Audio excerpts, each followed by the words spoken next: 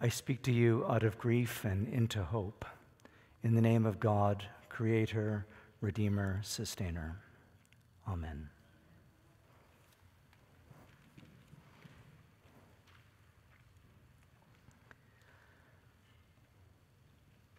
When it comes to death, we are always in the middle of the story. It begins with the gift of someone's life that we were privileged to share. And somewhere in the middle of the narrative, they die. But their story continues for us, doesn't it? Because they are very much alive in our gratitude, but even more immediately in our grief. Grief is so long and difficult and unpredictable. And what we all long for most is an answer. And the question is not, when will the grief end? The question is, how does the story end? What is next? Will we ever see them again? What will become of us? When death is distant, and we have the luxury of being more philosophical about the end, there is no need for questions, just as there is no need for tears. But when grief is close, when the fog of death is in our face, there exists between our questions and answers the haze of the unknown that we all experience. It's difficult to see clearly because we are blinded by our fears. Even those of us whose faith is deep are still afraid sometimes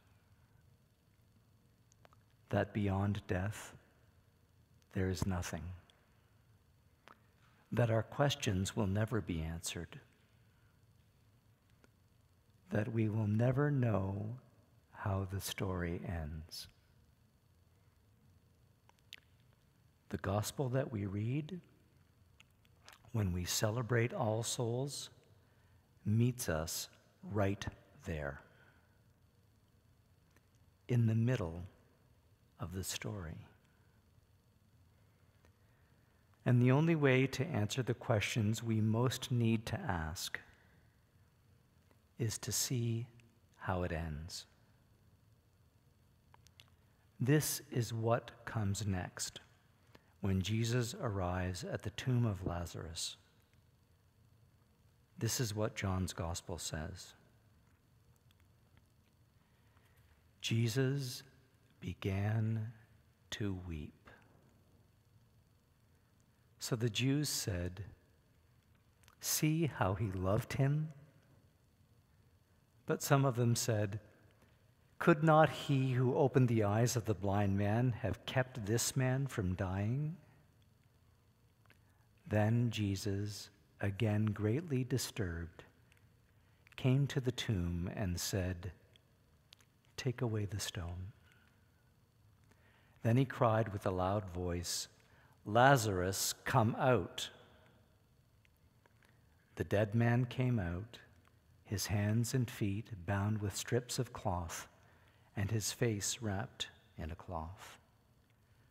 Jesus said to them, "Unbind him and let him go."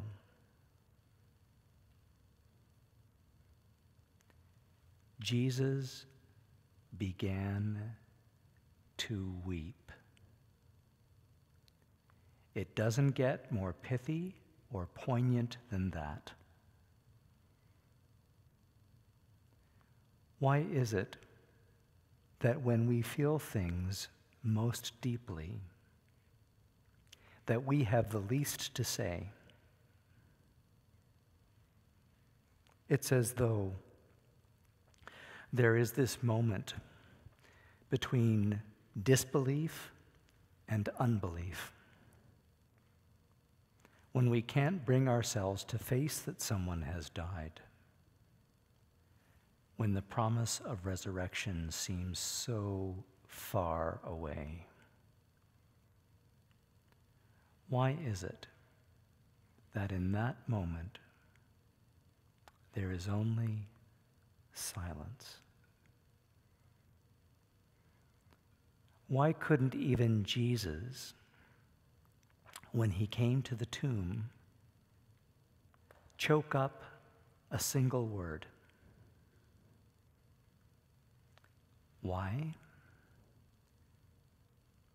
Because in the face of death that is right before our eyes, in the intensity of grief that leaves us all speechless,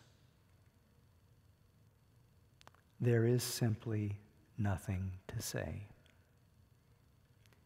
even for the Son of God. So tonight, for many of us for whom grief is raw and real, like Jesus, we weep.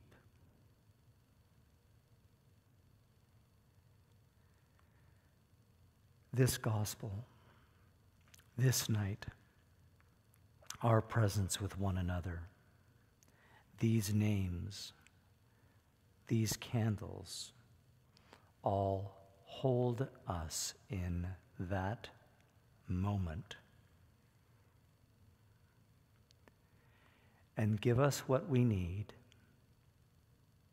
when death takes everything else away. The story of Lazarus meets us with compassion and leaves us with hope. I suspect this is how it is for all of us who are recalling our grief tonight. Our experience of death and God's response to us always meets us in all of the tenses of our lives. Whether your loss is decades away or days, it's always the same. The grief that is past is brought right into this moment and is met by the compassion that we find with one another in Christ now. And what is supposed to be born out of that is the hope that is tomorrow. That's the Lazarus story. And the story of all of our musing and mourning about death. Like Martha, when we confront our loss, we have this dialogue with the divine. It plays out in our minds or in our hearts. We question our own mortality and the seeming meaninglessness we can't escape in the face of the death of the one we loved. Lord, if you had been there, my brother would not have died. They're eternal words. Then we bargain because we are desperate for death to be undone.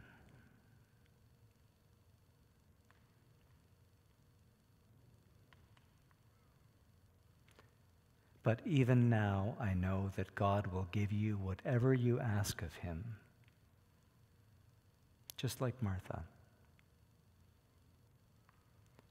And what Jesus does in this gospel is God's answer to all of our questions about death. And I'm not just talking about Jesus' exchange with Martha about belief in the resurrection. I'm talking about Jesus weeping. Just that. For the truth of death is this: God weeps for us in our grief in the person of Jesus. God's compassion for us goes right to the heart of what compassion literally means. God suffers with us.